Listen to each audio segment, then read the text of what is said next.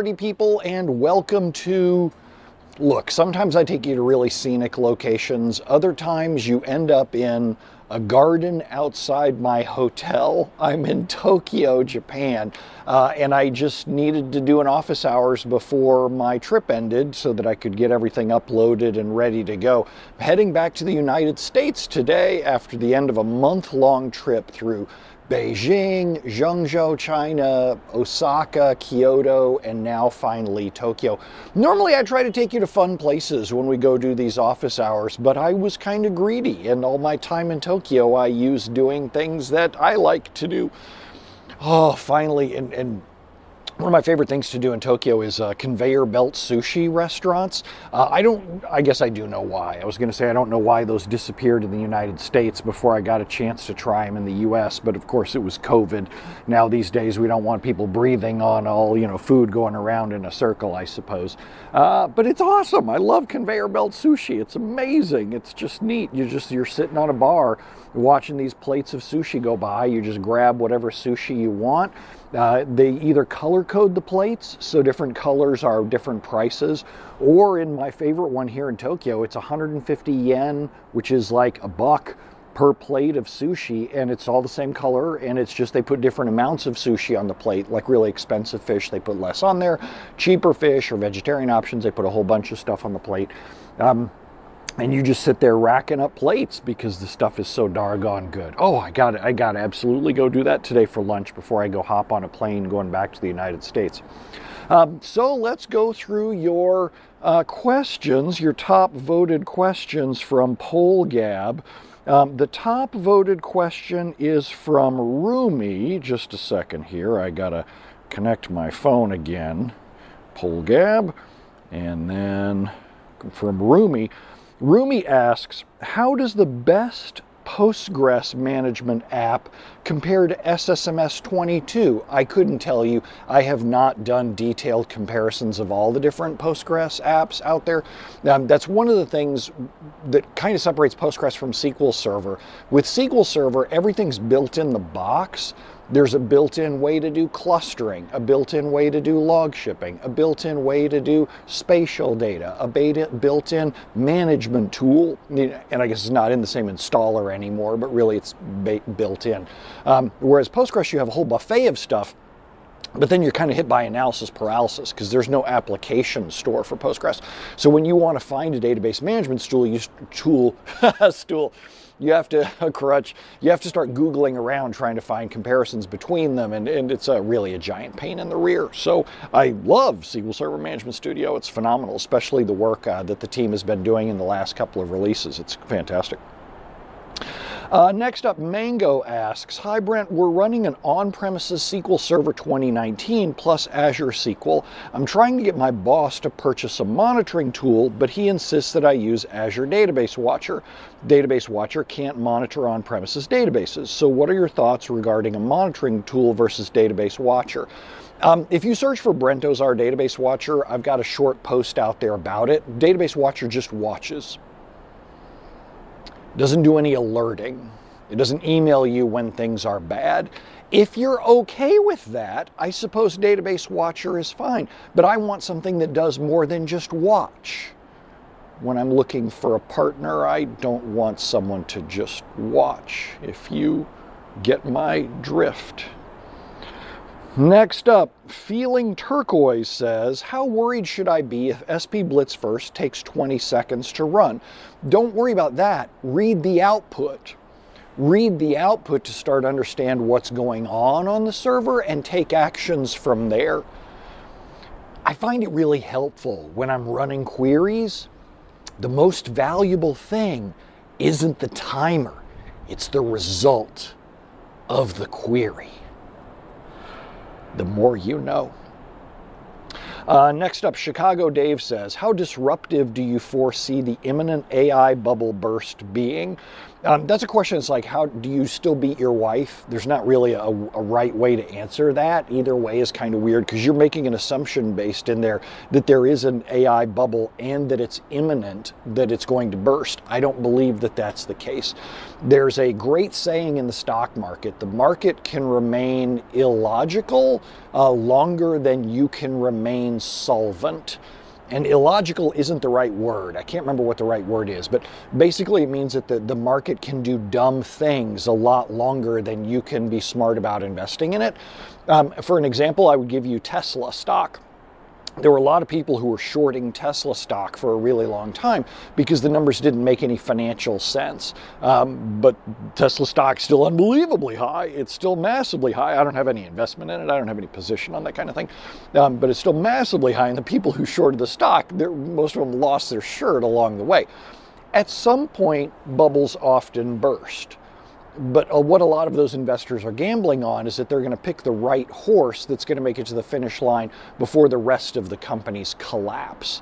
So I wouldn't put any thought or energy into trying to predict what's going to be the winning horse, where the safe investments are. All I can do is just continue to use the tools that are available to me in the market and try to do the best job that I can while those tools are available to me. It's kind of like, so you're too young to remember this, but there was this dot-com bubble back in like the late 90s, early 2000s. There was this dot-com bubble, and companies would do ridiculously dumb things trying to gain market share because their idea was if they could just gain enough market share, they'd beat everybody else out, kind of like the way that Uber did successfully. And so there were companies like pets.com that would ship you 25-pound bags of dog food for like $5. You get like $5, you would buy the dog food and it would get shipped to you. You cannot make money doing that business. So as a result, as a consumer, I did what was available to me at the time.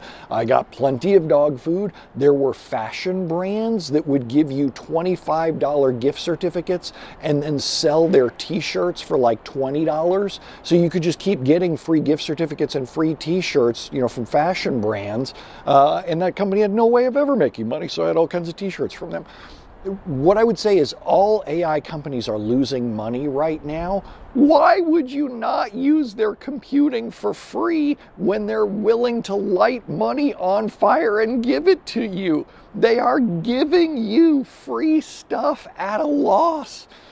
So why would you not use those tools? My memberships to stuff like ChatGPT and Anthropic Claude and Google Gemini, I gladly pay like $20 a month for unlimited usage on those.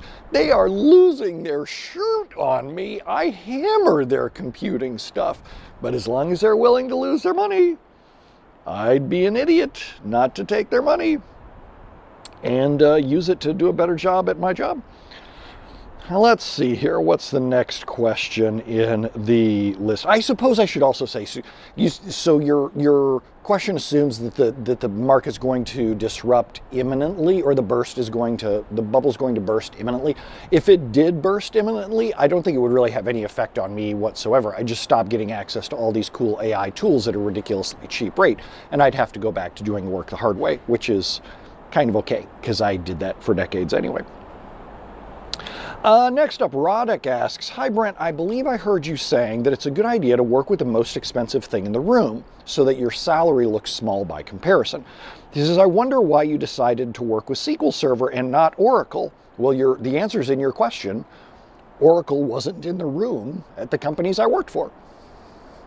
So there you go. Next up, MyTeaGotCold says, do you see any value in enabling accelerated database recovery for the sole purpose of making it easier to recover from accidental long-running transactions? If you have to face that problem on a regular basis at your company, then yes. But of course, I would question and say, why are you dealing with accidental long-running transactions that frequently? Go solve that problem, because it's going to cause other issues like blocking that accelerated database recovery doesn't save you from. So go solve the root cause problem.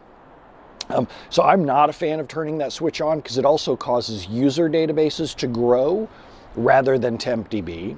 because the versions are now stored in the user database, causes the user databases to grow, causes your backups to grow, causes your disaster recovery replicas to grow, causes more stuff to be sent over availability group streams. You see where I'm going with that. The cure would be worse than the disease. Am I saying it's a bad feature? No, it's fine, but just turn it on for the right reasons. Don't turn it on just because you have some transactions that might run long sooner or later. Viewmaster, I remember those, asks, in SQL views, what is your take on naming conventions? Do you use one? So because of my weirdo job, I get involved with stuff after it's already built. Clients rarely, every now and then they bring me in, but rarely bring me in before the problem strikes. They usually bring me in afterwards, so I don't get to choose things like naming conventions. If I was going to build my own stuff, I wouldn't prefix views with VW underscore, because I just don't think that really makes sense. But I also don't really passionately care about it one way or another. I'm a huge believer in stoicism, where you want to focus on things that matter and things that you have control over. I couldn't care less about things like naming conventions or code formatting, whatever. It doesn't stop me from getting my job done. Next up, Dopinder asks, what was your experience like with the Great Firewall of China, and do VPNs work with it? So this is such a great question. The Great Firewall of China, it really is a thing. It really is like there are two separate internets. There's the internet in China and there's the American and rest of world internet. And a lot of the sites that you rely on outside of China do not exist in China. Like I couldn't access Google, couldn't access my Gmail, couldn't access Instagram, LinkedIn, Facebook, GitHub. All the sites that you think of that you would commonly work with, like you're probably used to, if you're like me, if I'm looking for something, I just type it in the search bar and I find it.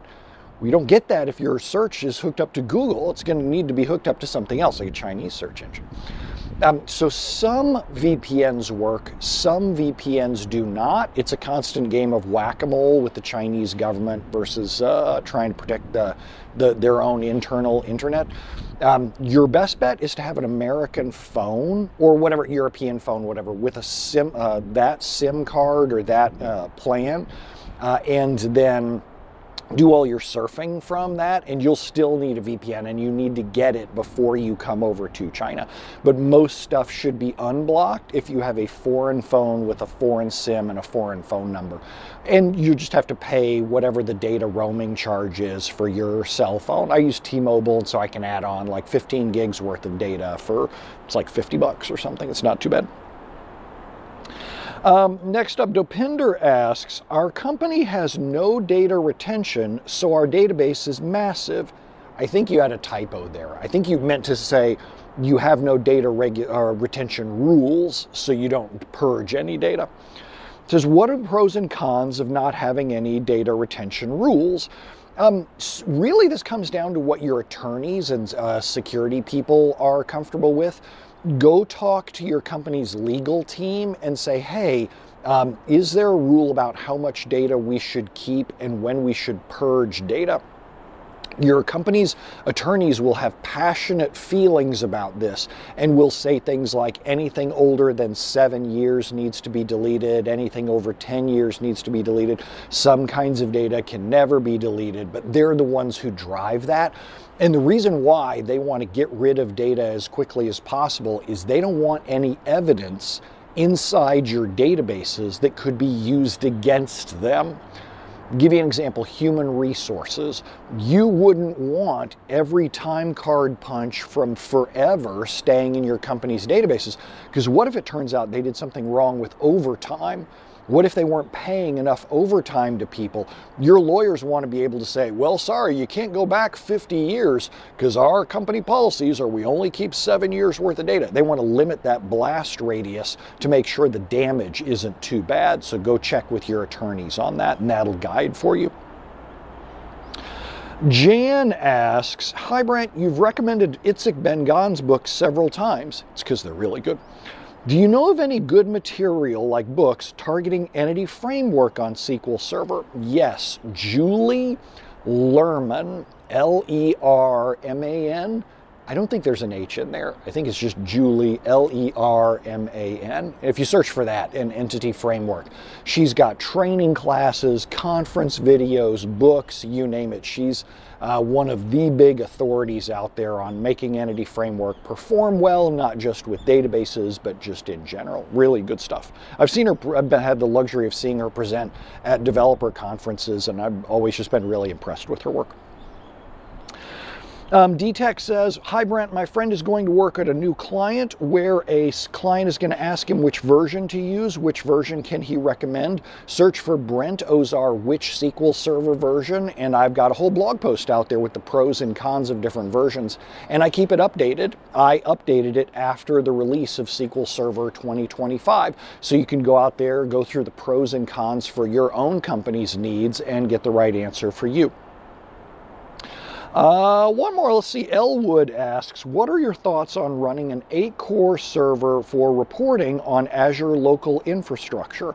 I have no idea what Azure Local infrastructure is. No clue. I would assume by the name that it's probably some kind of deal where you can put Azure in your own data center. The hell would you want to do that for SQL Server? Why would you want to run it on something that has more overhead? Just run SQL Server, right? What's the problem you're trying to solve? Instead of, you probably just saw a video or learned about this new hammer and you're like, oh, this sounds cool. What can I hit with this hammer? Put the hammer down. Look at what problems you're trying to solve instead of trying to beat your SQL Server to death with additional overhead. He says there could be some cost savings with Azure Local deployment. We'll find out. I have never seen a platform that I would install that would cut my costs as opposed to just installing what I need. Usually they want to make money off of whatever that other tool is, right? They want to charge you for that. Now, virtualization's separate, but there are plenty of open source virtualization tools that you can use for free. You don't have to throw some Azure thing on there to do it. Yeah, so we'll stop there. And then let's see, we'll do one more. JRL says, the coding models and tools have made rapid progress in recent months. Please talk about your approach to LLM-assisted coding.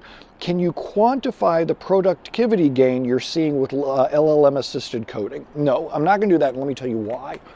Because I think you're going to want to hear why I won't talk about stuff like that. The state of the art changes so quickly. Like it changes from month to month. And so I don't want to put something out there in January of whatever today, I don't have a date on this one. I think today's like the 10th or 11th of January as I'm recording this. It's probably not going to go live for another week, maybe. Then it's going to hit my blog a week after that. Then you're going to be, because you're not particularly sober or quick, you're going to be watching it like a month late. And by the time that you watch it, the things that I said on the video may no longer be true. The industry is moving that fast. Models change so quickly. So I don't want to give you any current state type stuff when the state of the art is changing so fast. I am also, because the state of the art is changing so quickly, I am not the kind of person who has enough time on my hands to do constant comparison between different tools. I am using AI not to teach you how to use AI. I'm using it just to use it myself. For the things that I need to do on a daily basis, I use it for that. So I don't have enough time to quantify like what different approaches, maybe like does Cursor still the state of the art? Should you use VS Code? What plugin should you use and so forth? I don't have the time to do that kind of comparative analysis. I tend to just keep using the same tool over and over to get the job done. So hopefully that answers a few questions for you. Hope you learned something, and I'll see y'all in the next office hours. Adios, y'all. Bye.